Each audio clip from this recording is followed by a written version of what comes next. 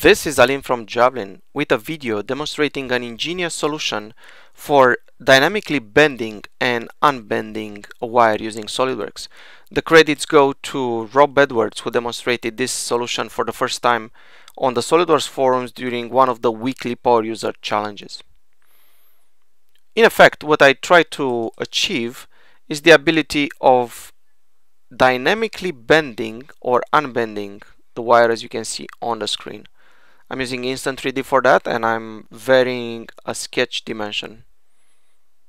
And you can see how right now this wire is fully straight. If I go back by modifying the dimension to the original value, which should be close to 0, I'm having again the wire bent back. How do you get that to happen? In the previous video, I demonstrated a quick way to calculate and determine the neutral fiber of the wire, and I have that inside the 3D sketch. Next thing I did was just to create a simple sketch containing just a line with a dimension. The scope here is to have the dimension that I can vary using Instant 3D. Next, on the neutral fiber, which is a spline, I added a point, and the point that is based on a reference geometry entity called reference point. As you know, if you select a spline, you can move this point on the spline by changing this dimension. At this point, you cannot type an equation here. This is something that hopefully we're gonna see in a future version of SOLIDWORKS. Looks like a great enhancement. But you can type the equation manually.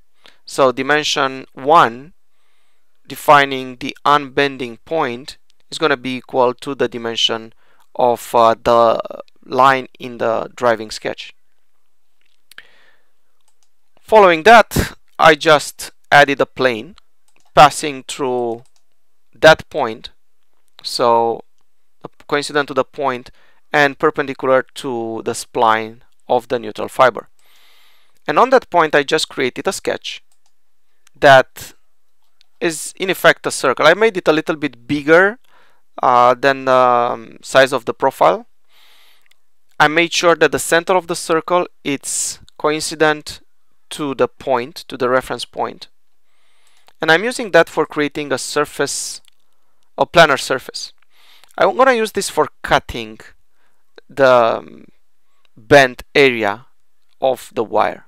The reason I'm not using a plane here is because I'm going to have situations where the plane is going to bisect the wire in multiple places. So a surface will focus the cutting effect only on the area of interest.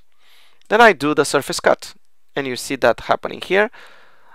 I always like to remove the unnecessary entities from my feature tree, so I just delete the planar surface at this point, and I finish it up with adding the straight area that should be equal to whatever length I'm cutting. So on the cut face, I'm just running convert entities, and I'm doing a normal extrude equal to the length of the line in the driving sketch.